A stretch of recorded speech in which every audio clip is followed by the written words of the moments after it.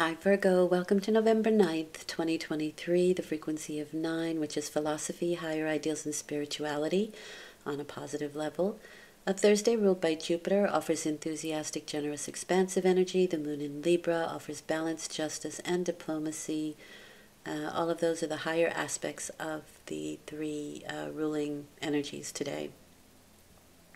You have the Six of Cups in reverse, which is Sun in Scorpio, and the Nine of Wands in reverse. So I'm working with some reverse cards today. I'm not sure how I like it, but let's keep going and let's see how it goes.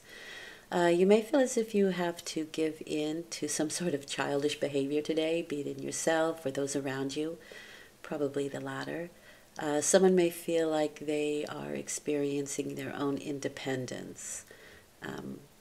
You yourself could feel quite independent today and not in the mood for pressures that you feel can overwhelm you.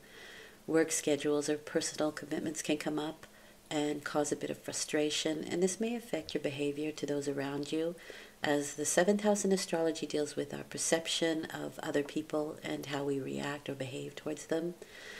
For some, this can include children, spouses, or even open enemies.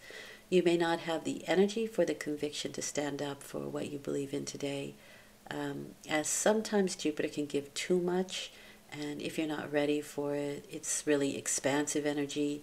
It can leave you feeling a bit vulnerable. But it's just for a day, so do try and enjoy your day anyway, and thank you for watching.